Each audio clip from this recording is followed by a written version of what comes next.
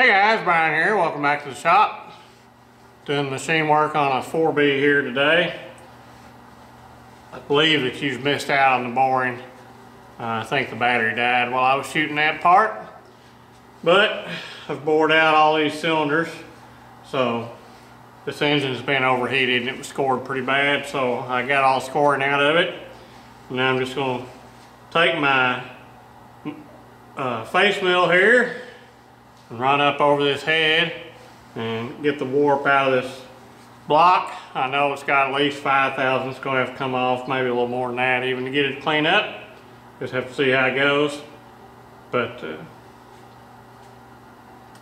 once I get that done, it should be time to throw this thing in the power washer, get it cleaned up, hone it out, and it'll be ready to go. So let's get to it.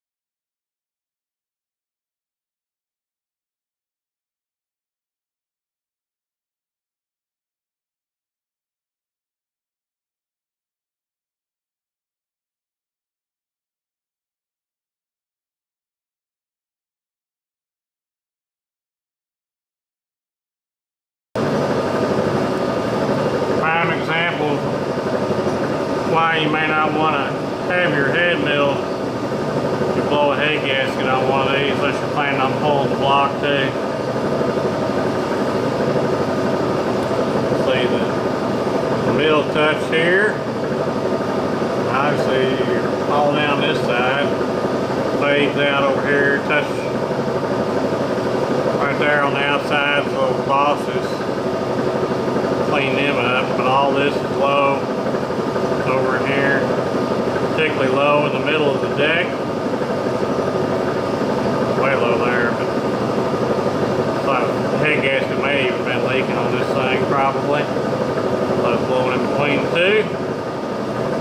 But 5,000ths off this really didn't do much for cleaning it up. But we'll take another 5 and see what that looks like. But that's way typical of these B blocks. They almost always warp low in the middle, stay high on the ends. So if you make your head flat, which is also typically warped to match the block, then you're trying to put a curved block against a flat head, and that's worse than putting a curved block to a curved head. So a lot of times you're better off to just not do anything to it, just put a head gasket on and put it back on.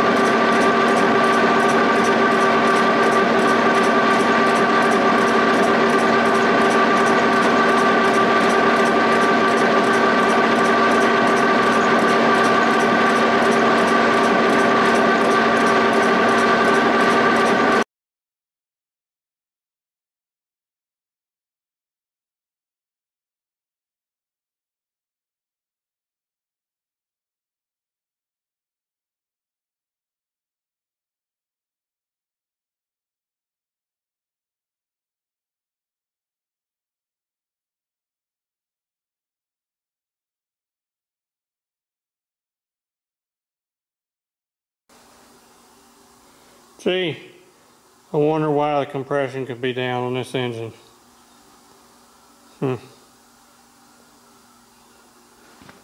They all look like that. Maybe they're supposed to be that way.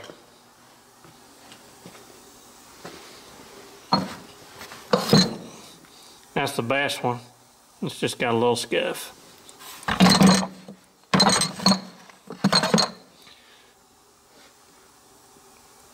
Most of these though, they look like a James Alice Chalmers kind of engine. But wasn't timing on this one. It's just excessive overheating. So, well, there's the block all finished. So, got the dowel pins back on the top.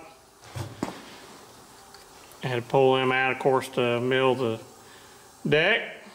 So, now that it's milled and bored and honed, this thing ought to be ready for chance number 2 at life.